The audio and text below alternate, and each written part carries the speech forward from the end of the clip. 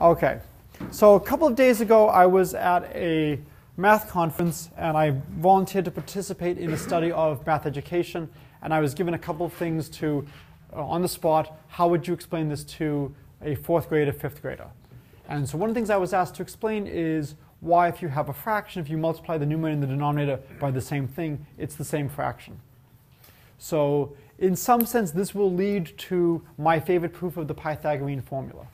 And in terms of why do we care, there should hopefully be lots of applications of the Pythagorean formula. The most basic of why we care about Pythagoras is it's a really good measure of distance. Okay. If you want to know how far apart something is, the Pythagorean formula, well, if I have 2 points, I draw the triangle connecting them. The hypotenuse is the square root of the sum of the squares. As a Bostonian, for the most part, I hate New York City, but I do have to say at least a subset of New York City does something better than Boston.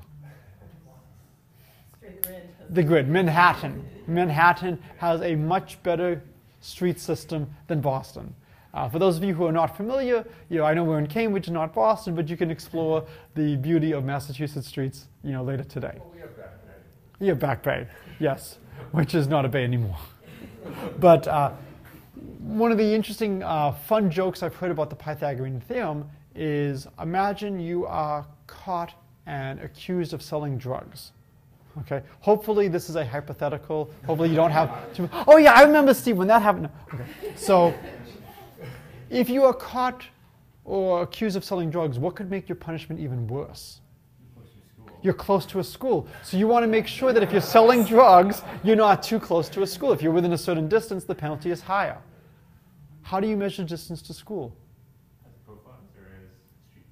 Well, that's the thing is, if you do as the bird flies, it's one way. If you do as you walk, if you're in Manhattan, you can't just walk through the buildings, bus routes and whatnot. And so, this is almost surely a joke, but the story is told of somebody who was caught and was trying to say, I should not be tried with the harshest possible penalty because, yes, I'm within 1,000 feet as the crow flies, but I'm actually, 1,100 feet if you go on city blocks. So in terms of people who are looking for a fun application of Pythagoras, you can, of course, try to come up with better phrasing than this. But the real thing is we want to figure out distance between objects. How far apart is something? And this is one of the most basic quantities we have. And this is a really good way to get that. Okay, so the question was, why is 2/3 equal to 4/6? And so I was told I'm teaching this to either 4th graders or 5th graders with no preparation, just go, how would I give the lecture? And so my first thought was, basically to use pizza. Look for some kind of visual prompt. And then I have 2 different pizza proofs. And you can tell me, okay, yeah, if you have a good imagination, this is a pizza. So, here's, pizza, and I have 2 out of 3 slices. And one possibility, one proof, is I take my pizza and I cut each slice in half.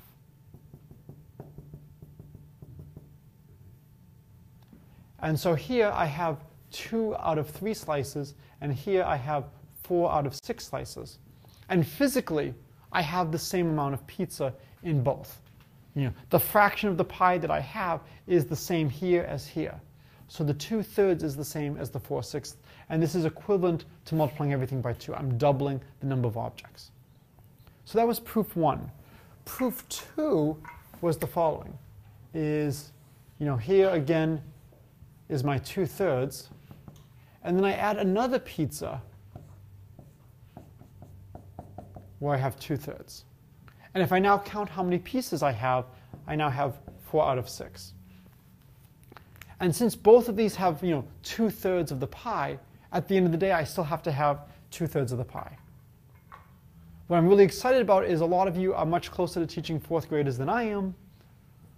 Which method do you think would be better for 4th graders? I'm hoping at least one of them is good. I think the first one. I think the first one as well. So what is the difficulty here? We have more pizza there. That's bad? You have 2 pizzas. It's not one. So they won't see that it's still 2/3 of what you have. Of the 2 pizzas. So what we're really doing, Whole. which we've changed the notion of the whole.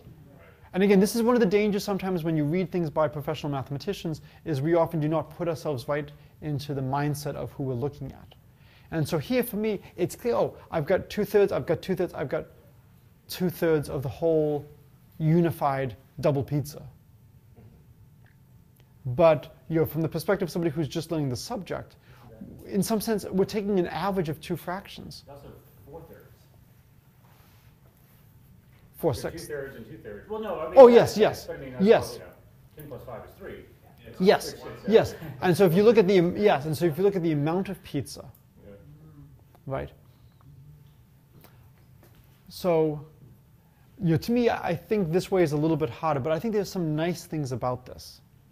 One of the things that I have to give, hats off to the chemists and the biologists and the physicists is they are really good about units and labeling. Mathematicians, we are often careless. And I remember getting into trouble in a math class. I was taking complex analysis, and the professor wrote down the answer for an integral with free parameter. And I raised my hand and said, the answer's wrong. The units don't match. I was, what? So I'm not in my physics lesson. The degree of homogeneity in the input variable is not correct. Oh, yes, you're right.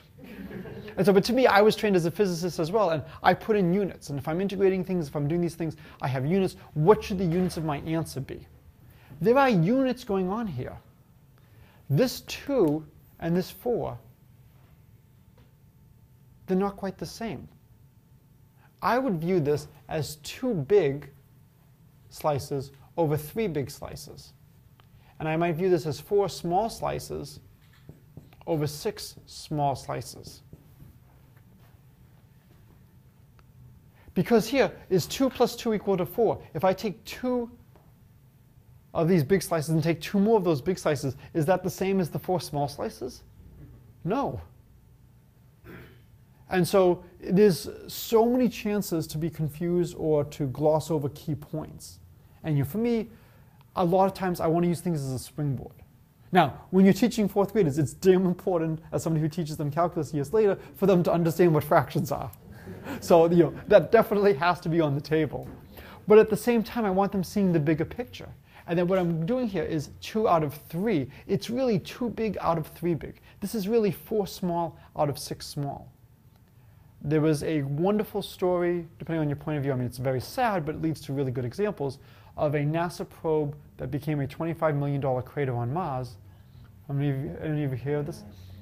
All of the systems were in the metric, except for one subcontractor who thought things would be coming in the English system. Yeah, so they miscalculated how much thrust they needed when they were landing, and instead of having a probe land on Mars, you now have a crater. And you see them watching a machine. It's going a little fast, isn't it? And so it is when you're calculating things and just having a sense of what the unit should be. So this is 3 big total, and I have 2 big out of 3 big. So there's a unit lurking in the background. And so to me, I am a huge fan of unit analysis. I like the second approach here. What's nice about here is I always have the same units for every calculation. This is 4 big over 6 big. And percentage-wise, it's the same as 2 big over 3 big.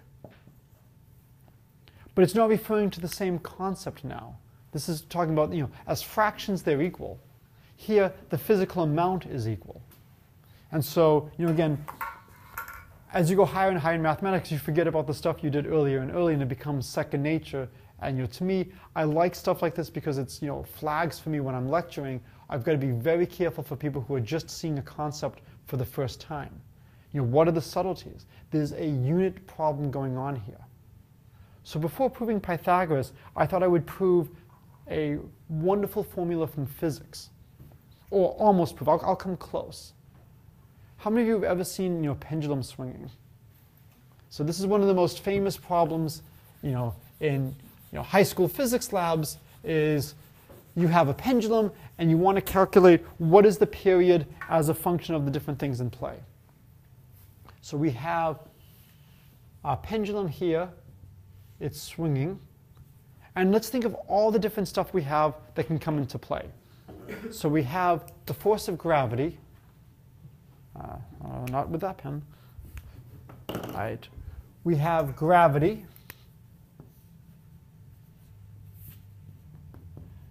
And g, and this is in meters per second squared. So this is the acceleration due to gravity. What else do we have in play for the problem? Well, it's in a vacuum. Length of the rod. So this is length in meters. We have the mass. And we'll do that in kilograms.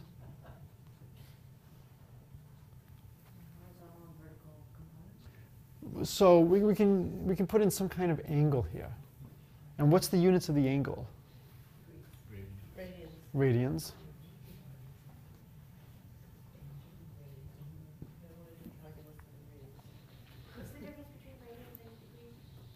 So it's 2 pi radian.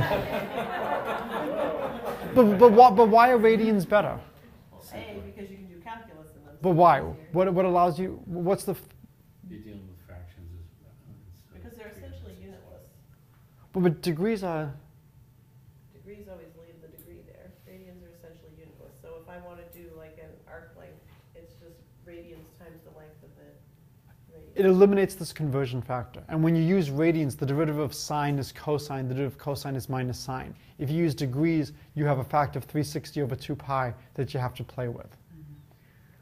So when we want to try to understand what's going on, this is a little bit more, yeah. How many radians is 90 angle? Pi over 2. So the circle has 2 pi radians. And the thing that's nice about it is if you have a circle of radius 1, the perimeter of a circle of radius 1 is 2 pi. And you have 2 pi radians. So if I ask you, here is a given arc, the length of this angle in radians is actually the same as the length of the corresponding arc. If I had a circle of radius r, there would be just a factor of r to scale from one to the other. So it makes a lot of the calculations simpler to have this. I assume you've heard the move to tau as opposed to pi. Yes. To make things even simpler. Yes. And then there are a couple of people I'm sorry, I didn't hear. which is the real constant? Is it pi or is it 2 pi? And so 2 pi is often called tau. And so some people say 2 pi is the fundamental constant, not pi. There's more things that come up in terms of length. If you take complex analysis, length comes in more than area. If you go to some things in physics, if you go to electricity and magnetism, you have normalization constants like 1 over 4 pi epsilon naught. And the 4 pi is coming from the surface area of the sphere. So I've yet to find somebody who argues we should do 4 pi and not 2 pi. But to play devil's advocate, I will put 4 pi in the ring once we start going there. And then now that we have all of this stuff, we might as well go with pi because it's the most basic multiple from which all comes. Because now we've got 2 pi, 4 pi, we've got too many things. So let's say we want to calculate the period. What are the units for the period? How long it takes to go back and forth? Seconds. So I'm going to be completely vague as to whether or not you have to go all the way back and forth. Probably back and forth. But the main thing is it's going to be in seconds. It's not a period if it's not back and forth. A whole pattern. So it should be back and forth. But what really matters is how we choose to define a period, a half period. This could come into play with swimmers. You're doing laps in a pool. Is a lap going all the way back and then coming back to where you started, or is it just going the length of the pool? If you do the length of the pool, you look like you're doing twice as many. And so I know a lot of... And so I think a lap should be back and forth and a length should be just one direction. But depending on how you define things, normally period is you come all the way back to where you started. So let's try to write the period as a function of all this stuff. So before we even go to the lab, can we get a sense of what the answer should be? And this is one of the things that I'm a strong supporter of. What do you think? Do some work before you gather the data and get a sense of what the answer should look like. How do you, that's one thing even with little kids, Right. fractions, what do you think your answer should look like? Right. How do you get them to do that? I think You have to force them. And just Why then? You actually, well, in the copious amounts of time you have as a teacher, you know, you have plenty of time to dwell on things that will not be tested by the assessment people. You can give them 4 choices. You can give them 4 choices and ask, you know, which one do you think? Yeah, which is the close, you know, is it 25, is it -2? You know. But when we start looking at things, you know, here are the units we have. We have meters per second squared. We have radians. We have meters. And we have kilograms. And somehow from all of this, we have to get a unit of seconds. Which things will be in play, which things will not be in play? Is there anything that has to be involved? Meters per second squared better be involved because this is the only way we're going to get seconds. So if we don't have meters per second squared, we're dead. Okay. So everything else out. So we know we at least need that. I'm just worried about how the sun is going. Okay. All right, so we know we need at least that. What about radians? They're unitless. Damn, we've got to worry about radians. Okay. What about meters? It seems reasonable because we've got meters per second. So if this is coming in, meters, sure, fair game. What about kilometers? Kilograms, sorry. What about... It's not really there. Because it can't cancel anything. There's nothing that can cancel the kilogram. So before we do any experiments, we have a conjecture. If we double the mass of the pendulum bob, it's not going to affect the period. If we triple the mass of the pendulum bob, it's not going to affect the period. Without doing any calculations. And so it's wonderful if you can then have the students not just doing the lab, but trying to, on their own, figure out what the answer could be. All right, so now, how can we get seconds from these things? The radians can be just floating around. You know, there's nothing we can do about that. I'll just call it some function f of theta. I have no idea what it is. It's just something is there involving the angle. It turns out it's always going to be 2 pi, and the answer is independent of the angle, but we have no way of knowing that. What's the only relationship we can have between G and L? I need to get seconds. On the bottom.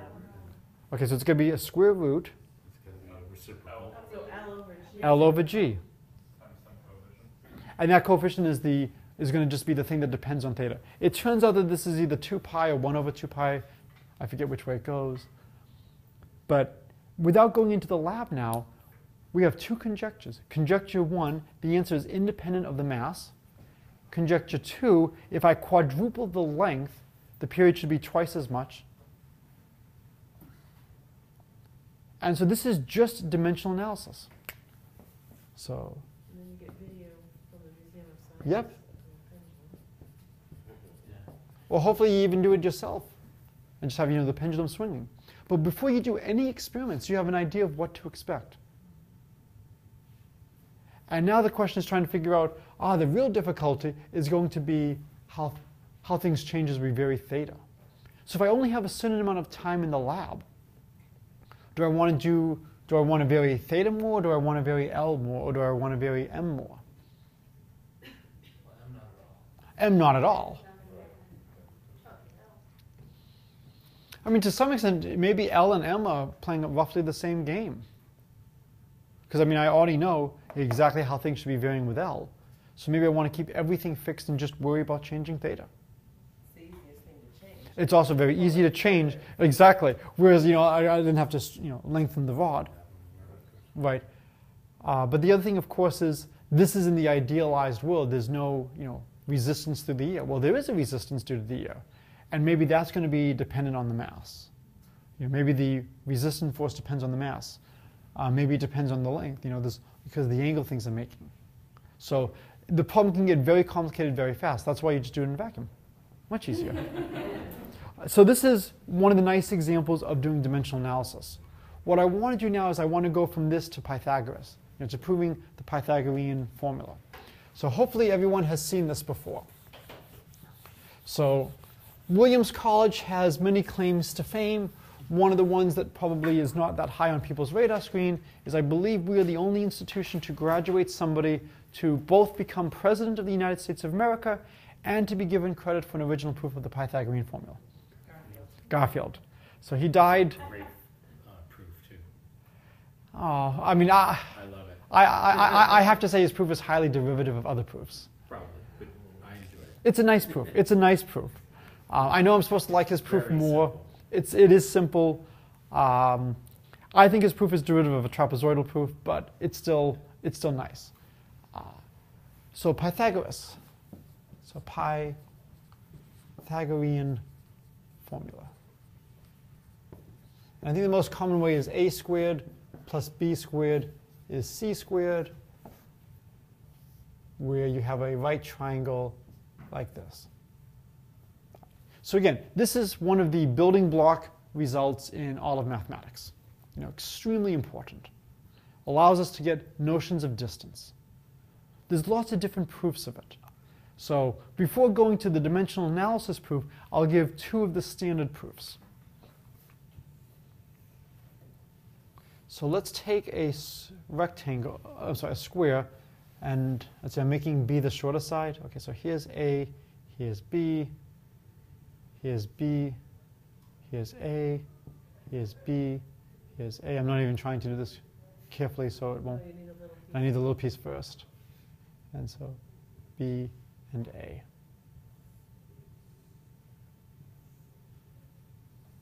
And then these will all be c.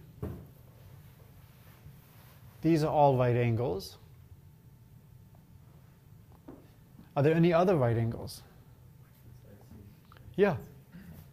If this is 90, if this angle is x, this angle is y, they're complementary. If this is, so if I fill this in, if this is x, this is y, this is x, x plus y plus 90 is 180, x plus y, oh, I need to add in 90 over here. And by symmetry, they'll all be the same. There's lots of different ways you can show. So I have a square. So we're going to assume we know that the area of a square or a rectangle is just length times height. If I have a right triangle, it's half of a rectangle. So we will assume that we know the area of right triangles is just 1/2 base times height. So it's again, what am I assuming? What do we start with? If I give you a generic triangle, what is the area? That's a hard problem. This is either Hero or Heron's formula, depending on, do you have enough budget to put in the end with all that ink? But regular right triangles, not bad. So let's calculate the area two different ways. One way is it's a plus b squared, which is a squared plus b squared plus 2ab. Another way is I have four triangles, and each one is 1/2 ab, plus I have a small square, which is c squared.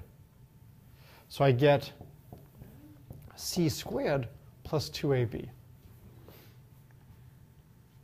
Well, they've got to be the same, so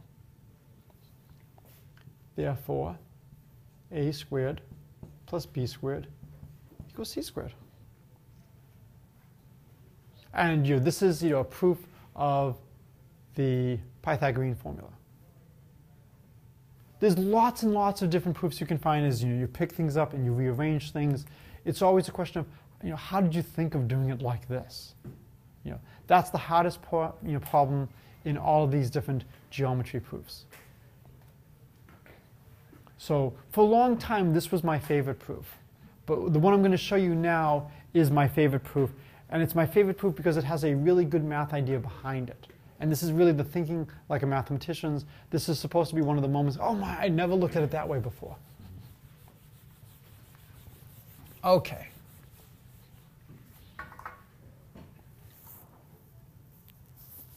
So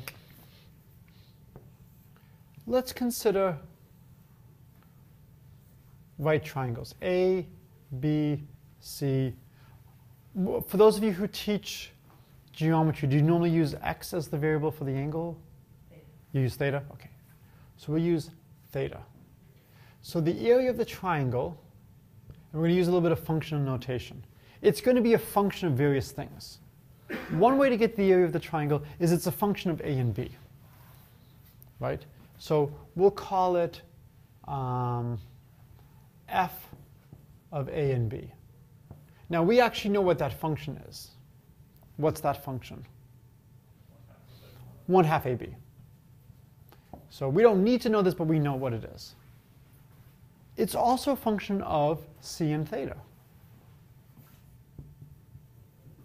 And so I'll use a different letter, g of sin theta. Anybody know what the area is as a function of sin theta? We're not going to use it in the proof. This is just, do you happen to know what that answer would be?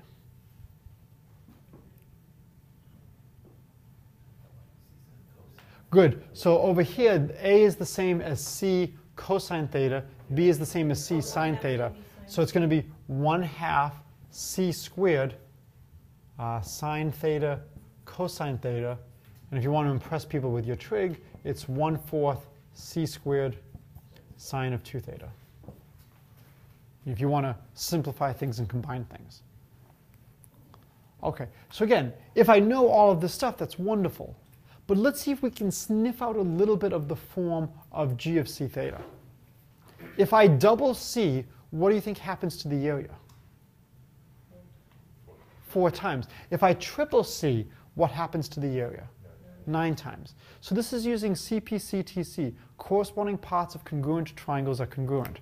So if I dilate c by r, so I start off with a triangle like this, where this is c, and now I increase to now this is r times c. Well, if this was b, now this whole side is r times b, and if this is a, this whole side is now r times a. So that's all I need to know. I don't need to know how it depends on theta. I don't need to know sines and cosines. I just need to know that if I double c, the area quadruples. If I triple c, it increases by a factor of 9. So we know that this function g of c theta has to be some other function, h of theta times c squared. And again, you can think about how many different functions do you want to put in, but this whole idea of, function tells you how something changes with respect to inputs. You give me some inputs, the function tells you what the output is. And depending on what I know, I can break my complicated function up into simpler things. So for me, I know algebra, I was talking with some people before class, is often forgotten by people as they go through geometry. Ways to try to remind people of their algebra as they're doing the geometry, to me, this is a good thing. And so here's a way to remind people and talk about why we care about functions. Why do we give functions names? We give things names when we use them again and again. We can sniff out some of the relationship. How do things change as I change c? It's got to be proportional to c squared. And if you want, the simplest way to see this is I can write this as g of c times 1. And so, imagine you have a hypotenuse of length 1, angle theta, and I increase the hypotenuse by dilating by a factor of c, so that now the hypotenuse is now just length c. So in that case, it's really just c squared g of 1 comma theta. So really, if you want, and this is really algebra overkill, which I would not want to do in a class, the function h of theta is just the function g where you always take c to be 1. So the main idea is we have this relationship that the area of the triangle is proportional to the square of the hypotenuse. There's some proportionality constant, which may depend on the angle. So what's the first thing you should ask your students? You've got this function h of theta. We just did the pendulum, and in the pendulum it was constant. What do you think would be a good question here? One of the units. So that's a good question that'll be very important later. I would say this is unitless. Just depends on the radians. What do you want to know about this function h of theta?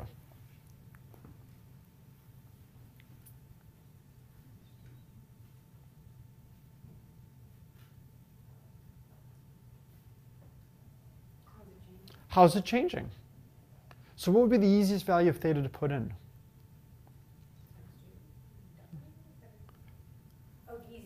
The easiest value is 0, 45. So you could calculate, theta equals 0, 45 degrees. We could do 30 degrees. We could do 90 degrees.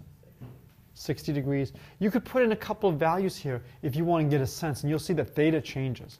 If theta is 0, my area is going to be 0. As theta goes to pi halves, I'm getting shorter and shorter, the area is also going to go to 0. The area is going to be large, so at 45 degrees. We can calculate its value at a few different things. The point is that we can see very easily, this function h of theta varies. It's not the simplest function to look at. Okay? So we are one idea away from a proof of Pythagoras.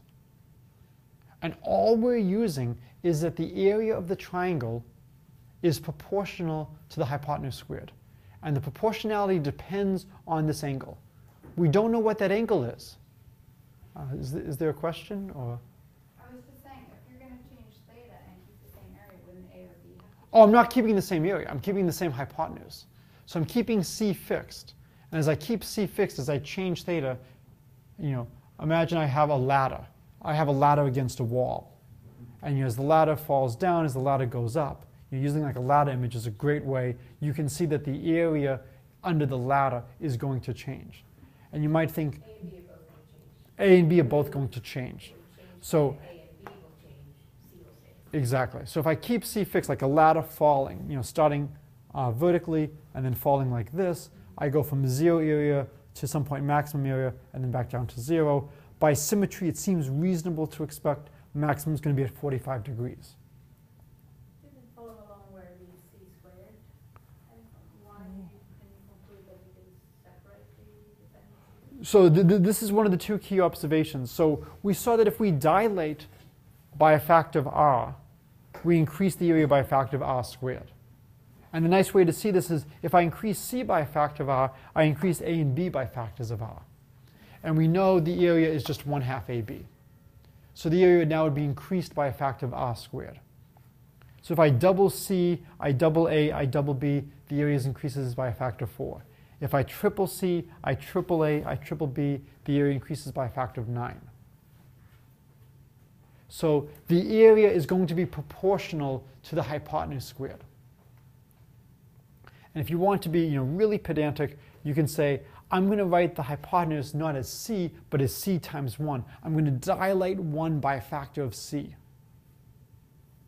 And so my dilation factor is now C, so I've now changed my area by C squared. So it's now the area of a triangle with angle theta and hypotenuse 1 scaled by a factor of C squared. Does that make? So this is one of the two key observations. And it's coming down to area. If I'm talking about area, area is meters times meters. C squared is the right unit for meters. What is the key thing you do in almost every good geometry proof? At some point in the proof, you have to do what? I'm sorry? There's modeling it, but usually when they give you something, they don't give you everything you need. Prove something else, like you're trying to prove. Right, and what's one of the key steps you do? This is what I think is the hardest thing for students to do on their own when they're giving something in geometry that they have to prove. You have to pick a path to follow and see if that works. Okay, and how? I know this is a vague question. It's tough to say the question without telling you what I want you to say. Substitute? Do you have to substitute? Not substitute. Try a lot of different. You have to draw an, Conclusion? not a conclusion, an auxiliary line. Right? Usually when you're given a problem, you have to start adding in additional lines and you have to start factoring in and pulling in different information. And normally what they give you is enough to solve the problem, but you need to put in additional lines and start doing the calculations. We saw that when we did the square a moment ago. I had the x and then the y, and then we had the supplementary angles and the complementary angles and all that stuff to figure out what the different things were, and the knowledge propagated. What I find when I talk to students about geometry, the hardest thing to answer is, where do you draw the line? Where do you put in this auxiliary line? Why do you put it here and not someplace else? And so in doing all this stuff here, we want to draw an auxiliary line. What I'm going to do is I'm going to just draw the triangle a little bit larger. So here's A, here's B, here's C. And I want to draw an auxiliary line. And we're trying to calculate areas of right triangles. what would be a really good place to draw an auxiliary line? Want the altitude out of the right angle? Why? Because then it'll create two little red triangles. Excellent. That use A and B as our hypotheses. Right. The whole point is we're trying to study right triangles. So if I'm going to draw an auxiliary line, why not draw a line that gives me more right triangles? So if this angle down here is theta, what's the angle over here? 90 minus theta. And this is 90 minus theta over here. And what's the angle over here? Theta. I now have three triangles. I have very unoriginal names. I have triangle 1, triangle 2, and then big triangle.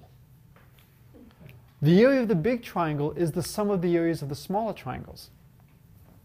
And what wonderful property do all these small triangles have? They all have an angle of theta in them. And we've just shown that area is proportional to the angle times hypotenuse squared. So now we can use that to calculate the area of these three triangles. So area of 1, what is the hypotenuse of triangle 1?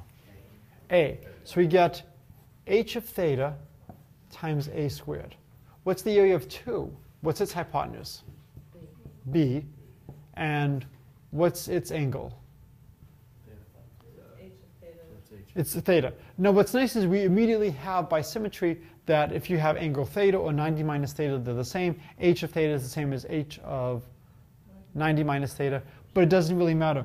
We can always use this as our angle theta. It's also going to be h of theta times b squared. And area of the whole,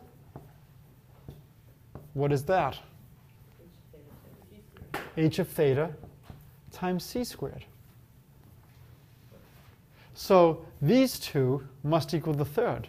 So we get h of theta a squared plus h of theta b squared is h of theta c squared. We have to be just a little bit careful. What do we have to be careful about? Theta can't be 0. Or the h of theta can't Right. be 0.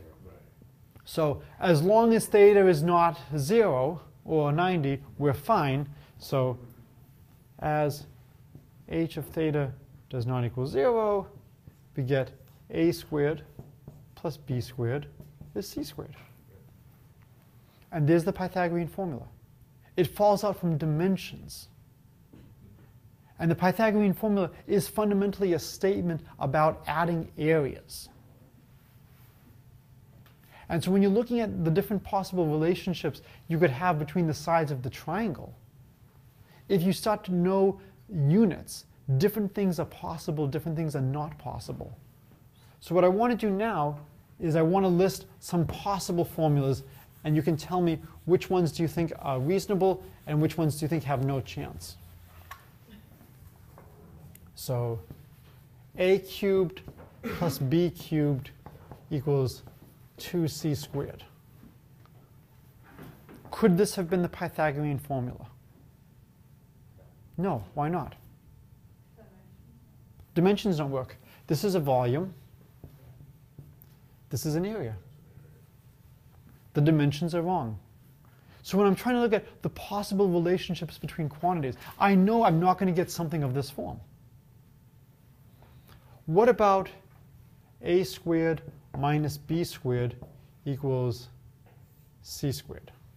Is that possible? Could be negative. Work on the fact that, like, in that case, A and B are your legs and C is your hypotenuse. Right. And you re-interchange it, you know. So you've got to be very careful. So here I'm having a and b are my legs, Okay. and c is my hypotenuse. And then again, we've got to be very careful. Is A the longest leg? Is A the shortest leg? Is A an arbitrary leg? If you start putting stuff like that in, you've got to be, that's very different than just saying, I take two legs. And so in all the stuff we're doing, we shouldn't be able to tell the difference between the legs. Another fun one. That one actually works for ellipses, though. Just not triangles. Correct. Different, and then you can start, Different scenario. and you can use this to then lead into different, conic sections. What are the relationships between various things? What about a squared plus 2b squared equals c squared? Yeah, the units work. Is this possible?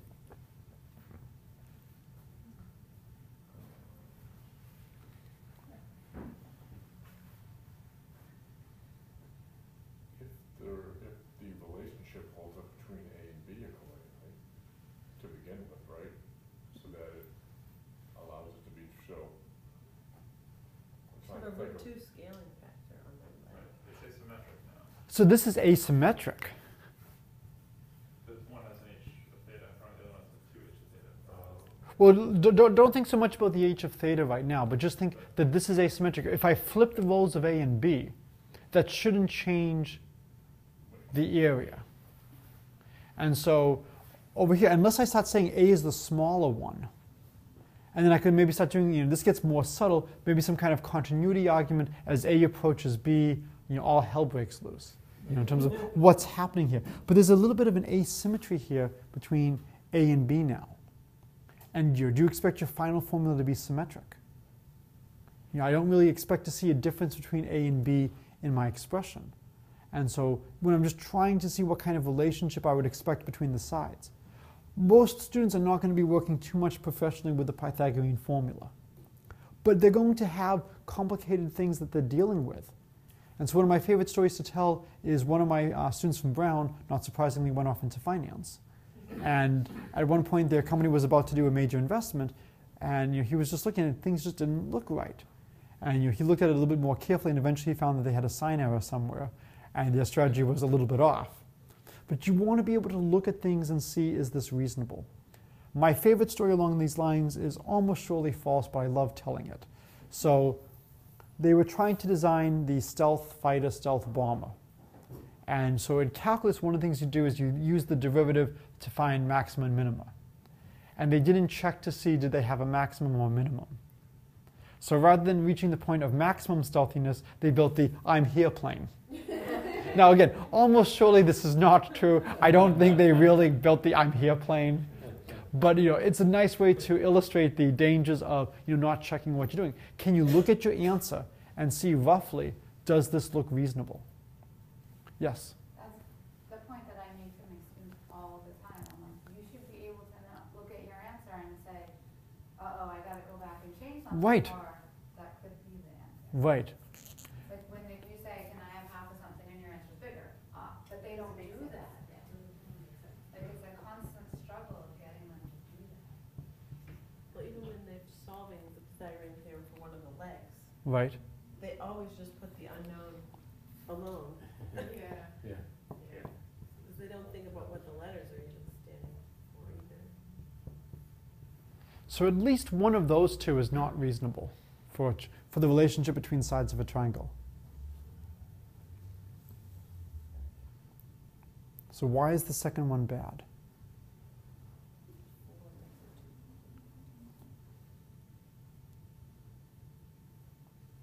So, the more math you know, the better you can do in terms of checking things.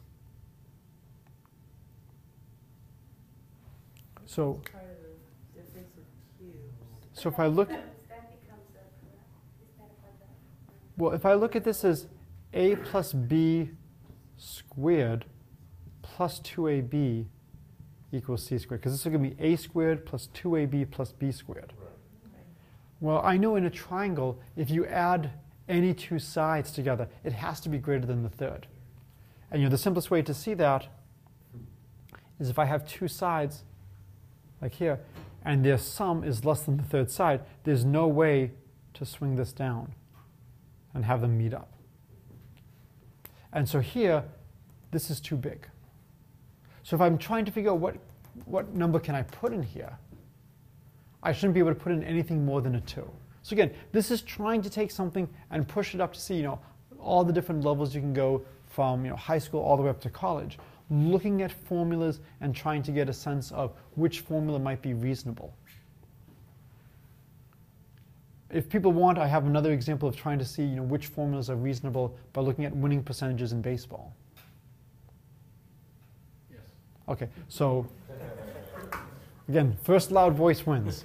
So, this is one of the hardest things for students is, sniffing out relationships. And so you have some data, you have some conjectured relationship. So imagine we have two teams. Team A, they win P% of their games, and Team B wins Q% of their games. So A wins P% of the time, B wins Q% of the time. Are they playing against each other? And now they're playing against each other. Those predetermined percentages are not necessarily playing against each other. No, these are just overall, throughout the season, A has won P% of their games, B has won Q%, and now they're playing each other, and we want to see who's going to win. And so we want the probability A beats B. And here are some possibilities. P plus PQ over P plus Q plus 2PQ. P minus PQ over P plus Q plus 2PQ. Plus PQ over P plus Q minus 2PQ, and P minus PQ over P plus Q minus 2PQ. All right, so here are four possibilities for the probability that A beats B. It's the one where they should all be minuses. Okay, what makes you go for that one? Well, because you gave it to us and I worked it out.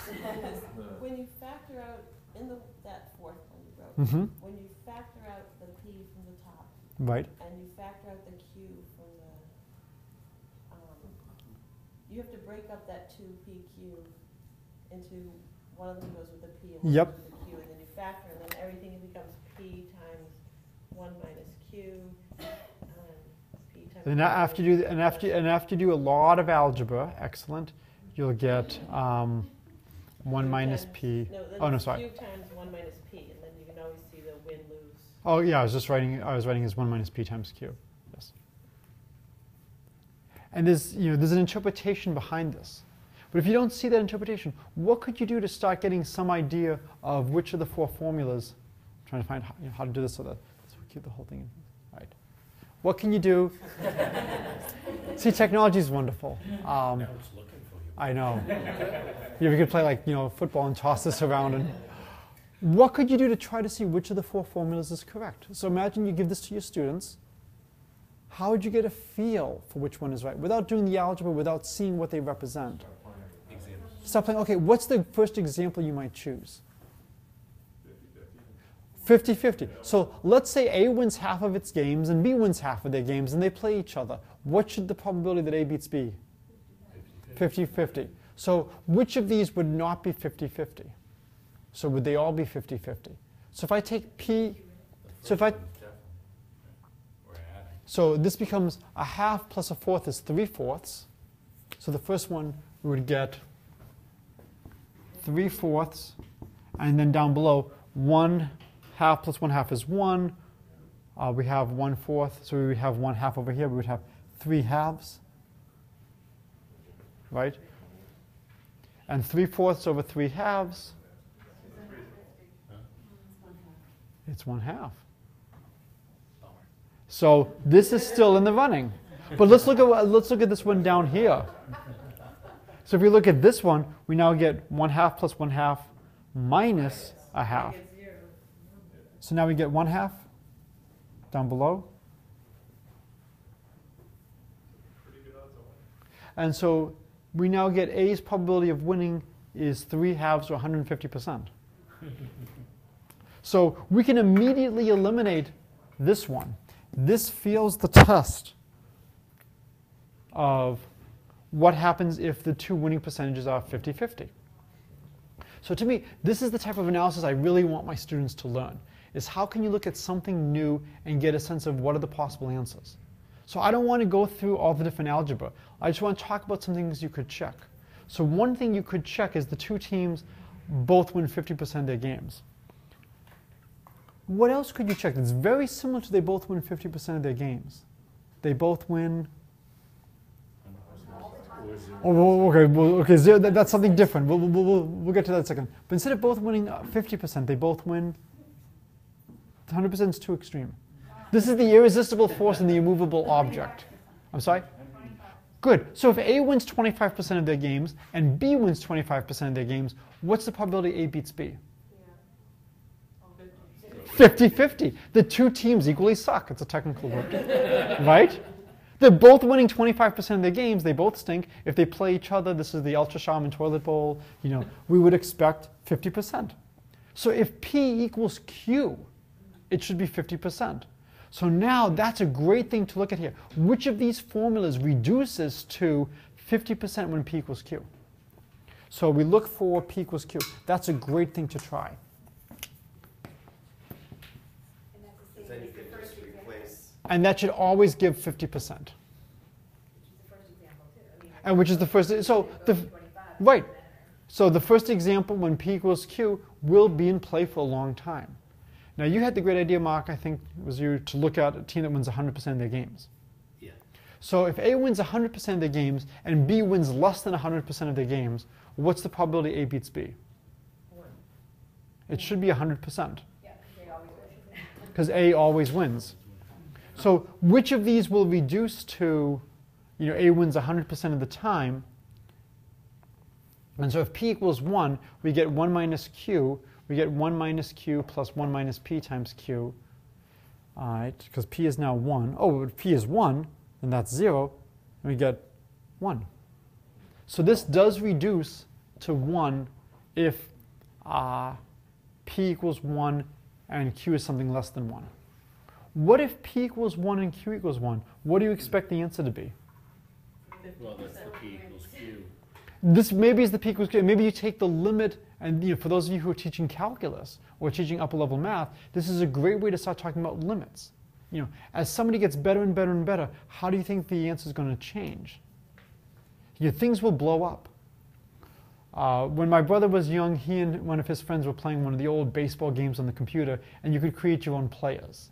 And so to have fun, they created the ultimate pitcher who always struck everybody out. And they created the ultimate hitter who always got a home run. And they had the two face off. What happens? So it was noticeable. It was like several minutes where the computer was just churning away. And the computer was just trying to calculate, what do I do? And finally the computer came up with the only sensible solution. They got tired. They rained. I'm sorry, no, not a walk. Rain delay. Somebody always gets a home run. Somebody always gets everybody out. At some point, the percentages, if both of these guys always win up to that point, when they play each other, Somebody has to lose. the percentage is going to change. What the computer decided to do is give the guy a double. The home run is always 4 bases. A strikeout is always 0 bases. So we'll give you the average, we'll give you 2 bases. Ground rule double. Ground will double. It went over the fence. But in this formula, since the denominator goes to 0 first, Now you have some games as to how these things are going. Other things you can look at is if P is greater than Q, what can you say about A's chance of winning? more than half. More than half. What if you have the following? And you start looking for different relations. P is greater than a half is greater than Q.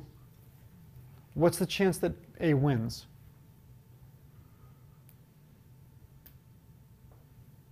What can you tell me about the chance that A wins? It's more than a half, but you can be more specific than more than a half. Can't be that specific without knowing the numbers. But so A wins P% of their games, which is greater than a half. B loses Q, wins Q% of their games, which is less than a half. A is an above average team, and they're playing a below average team. What do you think A's winning percentage is? It's higher than its average. Against average teams, A wins P% of the time. Now A is playing a below average team. For those of you who watch college football, this is one of the fluff games to make teams eligible for the playoffs, for the college bowls. And so you would now expect that your team would win more than P% of the games. So whatever answer you have, in a special case like this, you have some idea of the functional form of your answer. And again, I love problems like this of trying to get students, what do you think your answer should look like? What are the key features? And you don't have to give them the formulas. You can just say, write down, I want some expression involving P and Q. What kind of properties do you think it should satisfy? Well, I think that if the teams are equal, it better spit out 50%. If A is a better team than B, it better be more than 50%. If A is better than average and B is below average, you can then maybe think about, well, what if I switch the roles of P and Q? What should that do to the answer? In terms of proving why the last formula works, I'll give you a quick rough sketch as to why this works. And I've actually done a lot of work with baseball mathematics. I actually have an email, I'm not sure if I'm allowed to mention the company, but there's a major consulting firm that I've sent many students to, and they're interested in getting involved in baseball mathematics. It is a wonderful, exciting field. I wish a lot of Major League ball clubs were more interested in theory. They are quite fine most of the time with just regression. But as a Red Sox fan, if you can win 3 World Series in a 10-year stretch, that's fine with me. So we will assume that 2 things happens. A has a good day. A has a bad day. What's the probability A has a good day? P. What's the probability A has a bad day? 1 minus P. Now at this point, now it's B's turn.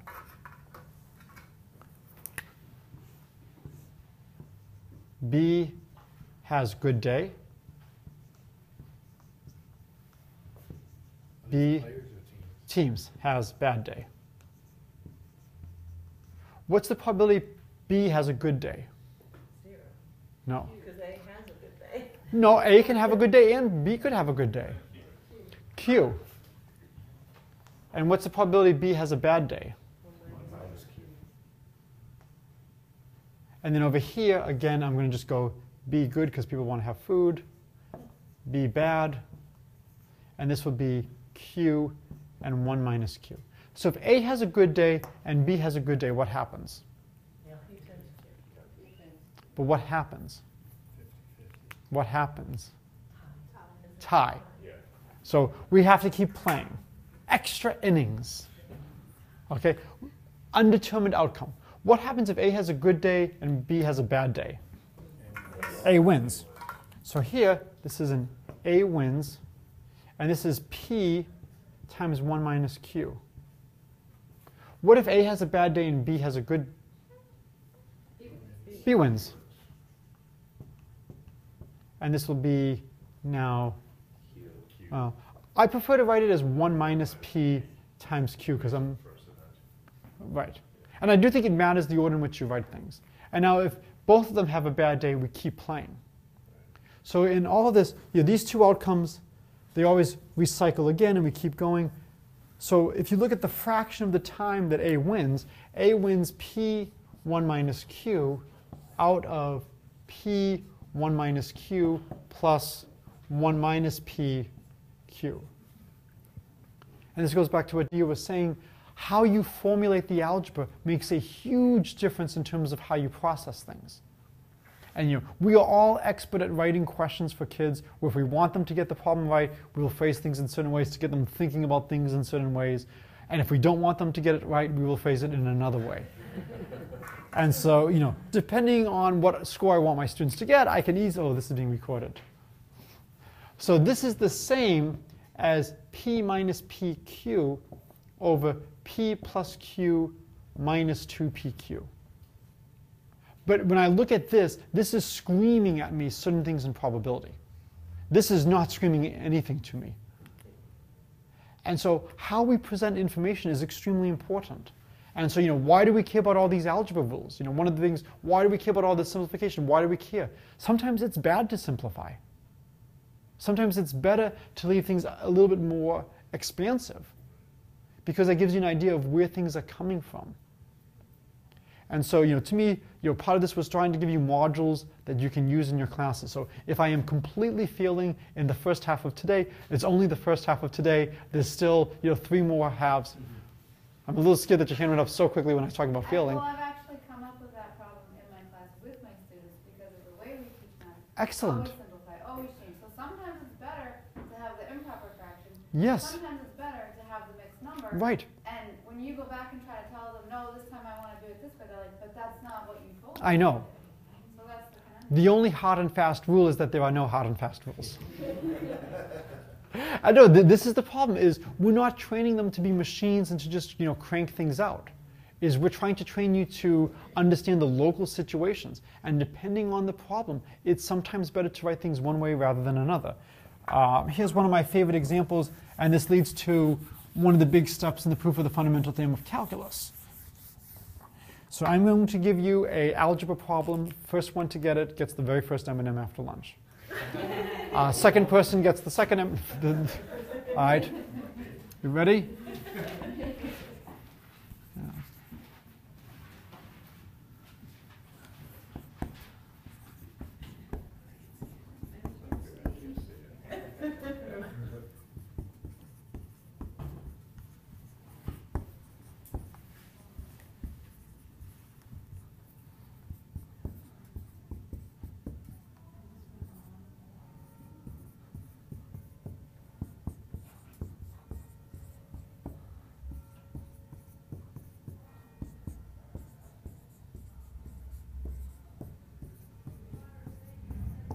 And the answer is not -2. 99990.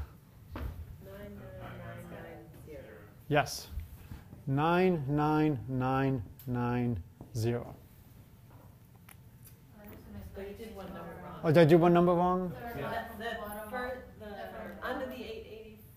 Oh, this should be, yes. Yes, thank you. You got ahead of yourself. Got ahead of myself. Right. And so for this problem, the key thing to note is you don't want to do the problem as given. You want to rearrange, and you want to go down like this.